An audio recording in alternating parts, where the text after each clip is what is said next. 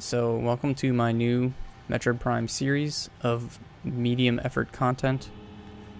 This is going to be tall rooms. So I'm just going to explain tall rooms that are extremely punishing if you mess them up. I'm going to explain how to do them correctly in a couple ways, and then I will show you a backup so that you don't have to redo the entire room. The first one we're doing here is Monitor Station Trip 2. This is leaving Phendrana Drifts and heading towards the artifact of strength up in that room up there.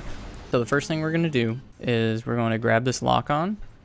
We're going to hold the B button so that we don't get an accidental dash, because you know, you might, if you tap B like this, you might get a dash like that and fall down. That's not what you want at all. You can avoid that by just holding B when you jump. I didn't know that for the longest time, so I'm explaining it in this video. Now when you jump to this spot here, forward. You know, we want to progress to this door. So jumping over here doesn't help us. Jumping over here doesn't help us as much as jumping here to the farthest corner of this thing. Keep this in mind everywhere you jump, anywhere in the entire game, in your whole run. Think about this in every room you're doing. What is the equivalent of jumping to this spot instead of jumping here?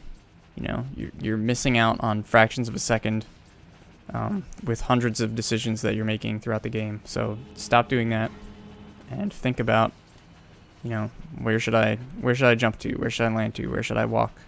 Keep all that stuff in mind when you're playing the game.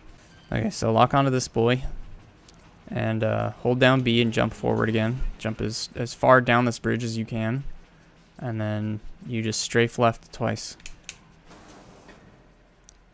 From here, all you need to do is dash left and R jump when you space jump. And that's literally it. And now you're at the artifact room here. If you're super scared of doing that dash for whatever reason, do a single dash and just hit these monitors. Then you just look down a little bit, walk forward, grab the puffer, and then dash left, space jump quickly, and you won't have any problems as long as you have acceptable dash technique. If you're having trouble with this dash, you need to practice dashing. You need to watch a video about dashing. You need to rewatch Justin's any % tutorial that is out of scope for this video. If you're really that bad at dashing, just do an R jump. If you manage to fall down for some reason, you're actually in luck. So this room is pretty easy to climb once you fall down. So just jump on this, and after your first jump, tap backwards. So if I just jump twice, I'll just hit my head like that. So make sure you jump back, and then just jump back again, and you'll land right here. Now there's a standable spot right here. So just think of it as, you know, you're on the slope, you jump to the left, to the top of the slope, and then you jump forward, and then you simply jump out to the right, and then forward. So out to the right, and then forward, and then you just jump up twice again, and you're back up top. No problem. So say you fall down, like this. It's just 2 jumps. Back to this, up here, and you're back up top. No big deal.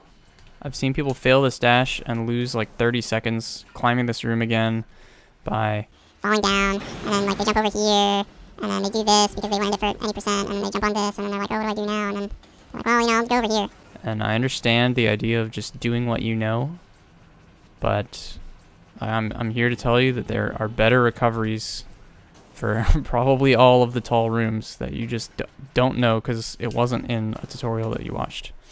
You didn't watch a streamer do it because you don't spend a lot of time watching Twitch streams. And you don't necessarily have to do that stuff. But keep in mind that watching other people play the game is likely to show you things that have been learned and forgotten in the past 20 years. So if you really want to be good at the game, you have to probably spend a lot of time studying it. And if that doesn't sound like fun, you know, you're probably not that serious of a player. And that's okay. I'll make more videos so it's easier to ingest some of this knowledge when you think it's relevant to you. But just keep in mind that for now, sort of passing things down, you know, around the campfire is pretty much the way that the Prime community has worked for the past 20 years. So if you want to get good, that's probably what you're going to have to do. It's going to end this video. I will edit this some. Let me know if you like it. I'll put it up on my East Prime channel, since my main channel is now a car channel. Thanks for watching.